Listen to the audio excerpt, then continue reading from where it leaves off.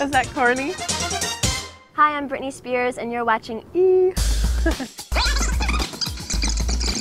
They sent the song to Jive, and I heard it, and right off the bat, I was like, this is a hit. I was really, really excited.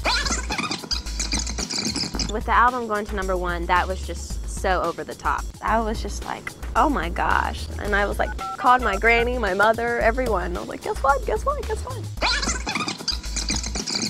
I don't know, it's just really weird because when you write a song, I guess because you wrote it, you're embarrassed to, you know, let someone hear what you wrote. No, because I experienced that. I know what that's like. It'd be different if I had been doing this all of my life, even though it's been bits and pieces of my life. I wouldn't change my life for anything right now. It was so much fun. Carrie Russell, she was on the show. Justin and JC from NSYNC, they were on the show as well. I went to Jive Records and I flew up for the day and I sang for them and they signed me.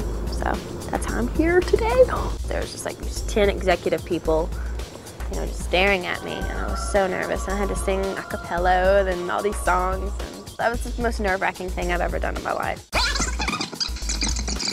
Yeah, I mean, I want to keep music my main focus, you know. This will always be my main thing, but if I ever have a break, which I don't see that coming anytime soon, you know, I'll go for a film or something.